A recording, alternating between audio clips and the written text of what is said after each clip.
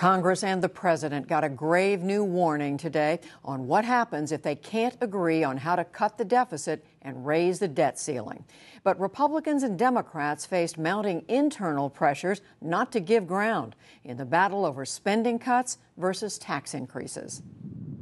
The August 2nd deadline to raise the government's borrowing limit loomed ever larger at the Capitol today.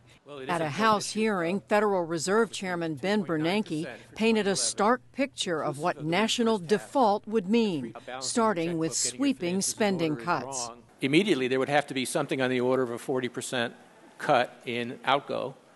The assumption is that as long as possible, the Treasury would want to try to make payments on the principal and interest of the government debt, because failure to do that would certainly throw the financial system into enormous disarray and have major impacts on the global economy. You know, I think the worst outcome if we don't raise the debt limit is that at some point, we default on the debt, and that would create, as I've said before, a huge financial calamity, which in turn would affect everybody and would set job creation back very significantly. The chairman's warning underscored the stakes as the president and congressional leaders convened again this afternoon at the White House seeking to break their deadlock.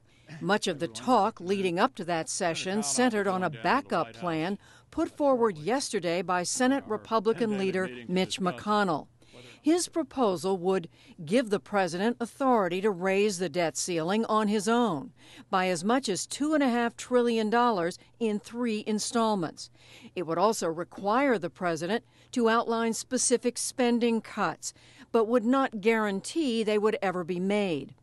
On the Senate floor this morning, McConnell said the measure was designed to do one thing: make the president show in black and white the specific cuts he claims to support. If he refuses, he'll have to raise the debt ceiling on his own. But he's not going to get Republicans to go along with that. That way the president can't pretend to support cuts when he doesn't. He's forced to simply put up. But not all Republicans were on board. South Carolina Senator Jim DeMint spoke to CBS. What are your thoughts on Senator McConnell's deal? Well, Republicans weren't elected last November to make it easier to spend and borrow and add to our debt. That's not our plan. I've been working with House members and senators. We're going to introduce a plan that would give the president an increase in the debt limit, but it's contingent on cutting spending and capping spending over several years. On the Democratic side, Senate Majority Leader Harry Reid said he remained open to McConnell's idea. I'm heartened by what I read. This is a serious proposal, and I commend the Republican leader for coming forward. But I believe that the Republican leader's proposal, combined with ideas he and I have been discussing to force a vote on deficit reduction proposals, could go a long way toward resolving the impasse we now find ourselves. Other Democrats disagreed. New York Senator Chuck Schumer called the proposal a political document aimed at protecting the GOP. Hundreds of members of the Republican Party throughout the country, scores in this Congress, both this House and the other, have said we are not going to raise the debt ceiling.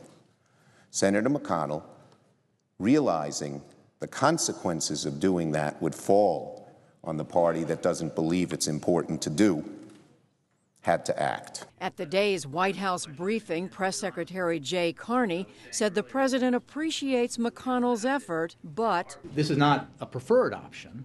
The president is firmly committed to significant cuts in spending and to dealing with our deficit and debt problems in a balanced way. Right now, some in Washington want to make a deal. There was also pressure against compromise from outside groups.